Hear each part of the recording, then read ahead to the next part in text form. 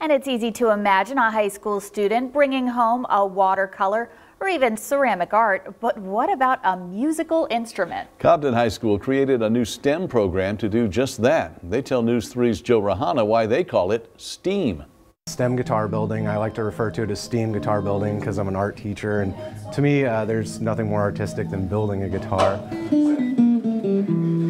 Cobden art instructor Jeremy Crawford has added an A to the traditional STEM acronym. 9 high school seniors are enrolled in his science, technology, engineering, art, and math class. Now we want to put a radius on here. Well, you're pretty close actually, you got that. Aside from the art aspect, it is definitely science, technology, engineering, and math. I mean, I had to go back and learn some math to actually teach this to.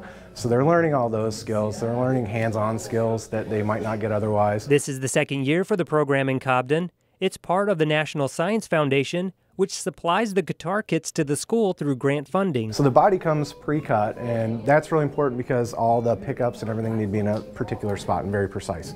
The headstock has not been shaped at all, so that's entirely up to them.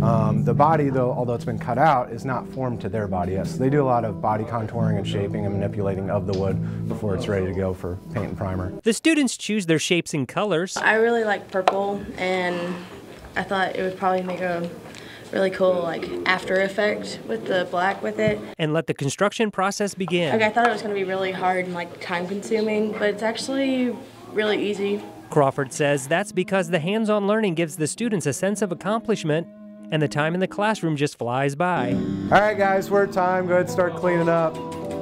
This is definitely one of those classes where when I call clean up, they don't want to, and it's not that they don't want to clean.